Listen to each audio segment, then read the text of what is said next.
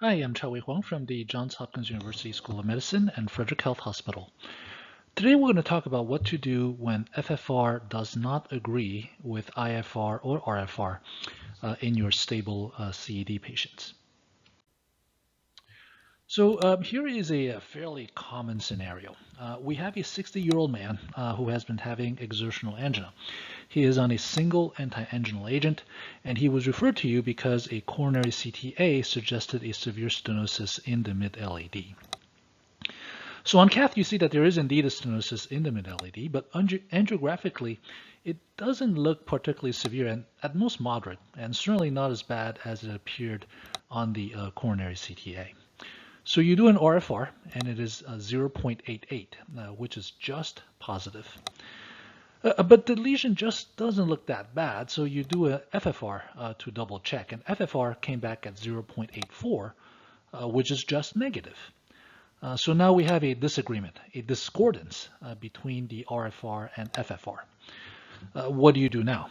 Which result do you believe? So there have been a few studies that have looked at this question. They've all been relatively small studies. This 2023 Japanese study looked at clinical outcomes out to 4 years for 137 consecutive patients with discordant RFR and FFR results. And here is the data. When both FFR and RFR are abnormal, the risk is highest, and that's the red curve, and it's what we expect. And when they're both normal, the risk is lowest, and that's the blue curve, also what we expect. The interesting thing is that when FFR and RFR disagree, which is the green curve, the risk is not statistically different from when they are both negative. The blue curve and the green curve overlap to a large degree. In other words, it seems safe to defer PCI when FFR and RFR disagree.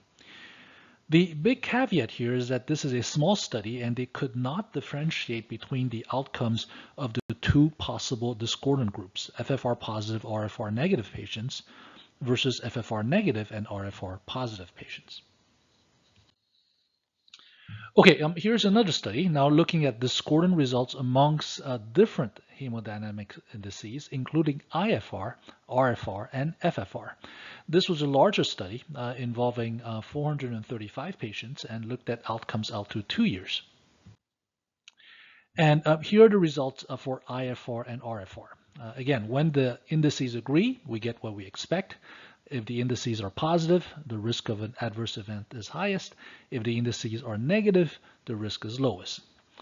But again, the interesting thing is that when the indices disagree, one positive and one negative, the risk is not statistically different from when they are both negative. And the more interesting thing is that it did not matter which was positive and which was negative. So for instance, even if the FFR is positive and the RFR is negative, which is the green curve, the risk of an adverse event is not statistically different from when they are both negative. Here's another study looking specifically at discordant iFR versus FFR in 596 patients with clinical outcomes out to 5 years. And the message is basically the same. When iFR and FFR are both positive, red curve, risk is highest. When iFR and FFR are both negative, blue curve, risk is lowest. When they disagree, the results are not statistically different from when they are both negative. However, here with the larger patient numbers, we do see a trend. When the FFR is positive and iFR is negative, which is the orange curve, the risk does seem to trend higher. But again, it doesn't quite reach statistical significance. All right, so take-home messages. When your iFR or RFR agrees with your FFR, the risk category is clear. If they are both positive, revascularize as clinically appropriate. If they are both negative, then it seems safe to defer revascularization. When they disagree, the limited data that we have suggests that deferring revascularization would be reasonable, and this is actually what we did for our patient in this case. The interesting thing to me is that the FFR value does not seem to trump iFR or RFR.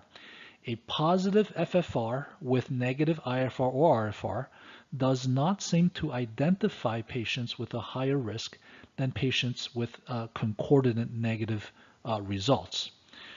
So the limited data that we have right now suggests that a patient with a positive FFR and a negative RFR does not automatically have to be revascularized. Thank you for watching.